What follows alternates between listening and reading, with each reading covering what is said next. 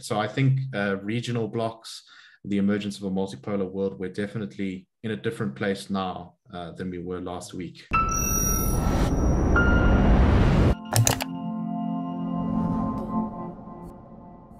What does the war in Ukraine reveal about South African foreign policy?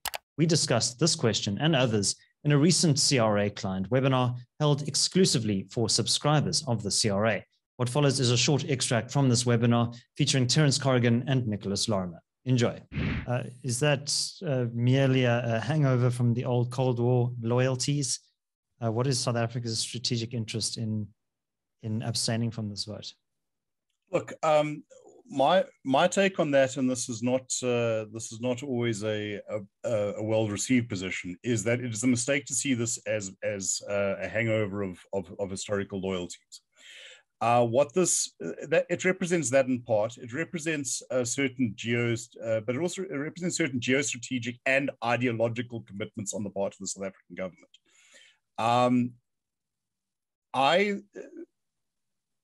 The ANC put out a statement saying that this shows that the Cold War never ended. My response would be, I think that for many within our ruling party, no, the Cold War never did end. And I believe that there is a very, very strong strain of what they would describe as anti-imperialism, which within that ideological framework must be understood as imperialism is something that comes from the West. A country like Russia does not engage in imperialism. It is an anti-imperialist, or at least it's pushing back against imperialism. Ukraine wanting to join the EU or NATO, that is an expression of imperialism. Russia seeking to prevent that is justified self-defense.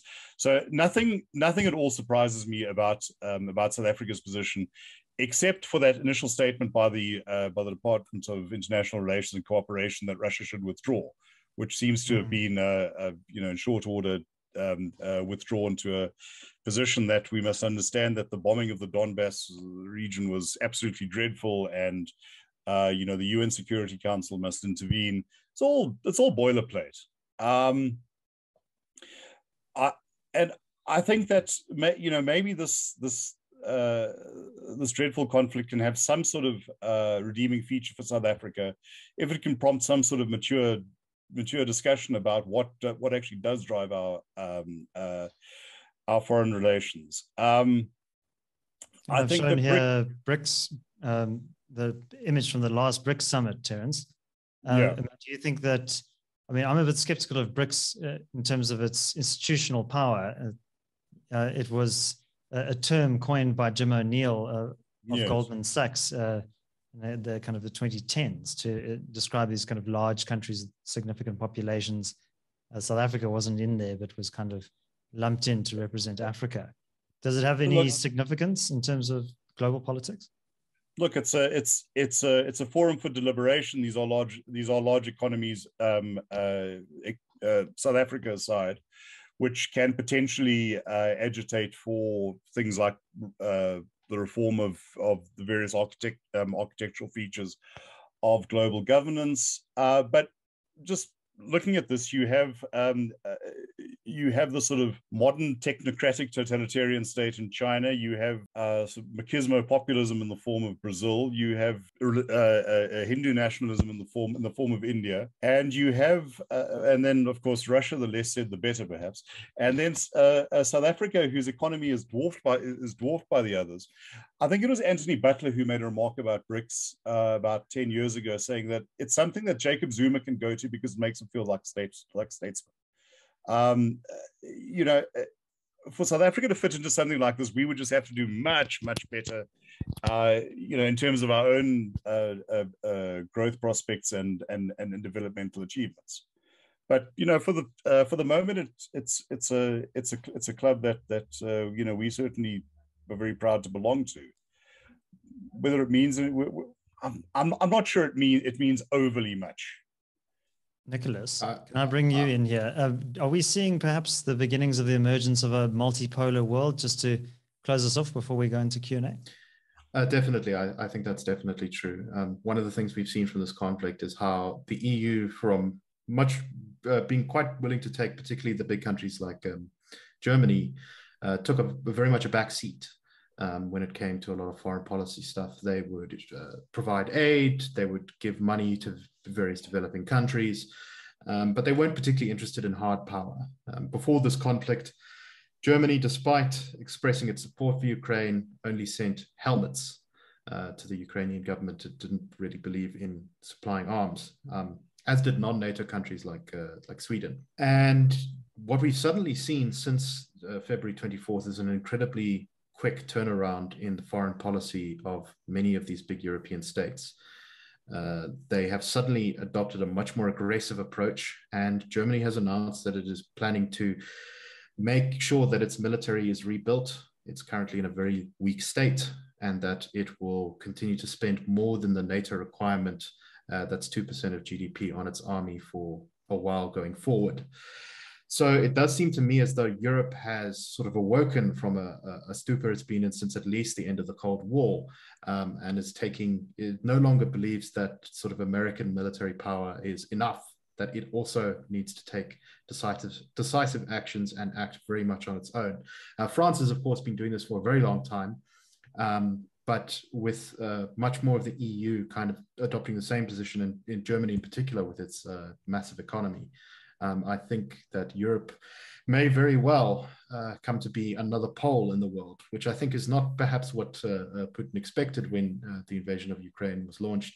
I'm sure he expected that Russia would be able to establish itself as another pole in opposition to America and possibly also even China. But it seems that Europe is coming into play now.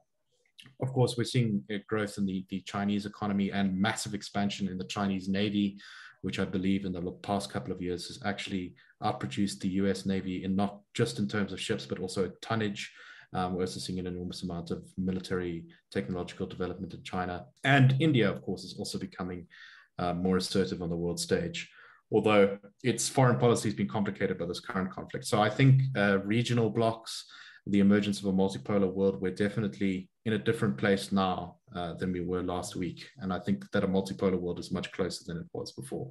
And Terence, Deneo in the chat says, how will the geopolitical conflict affect South Africa from an economic and consumer perspective? She's saying Russia is the world's third biggest coal exporter. To what extent can SA coal producers benefit?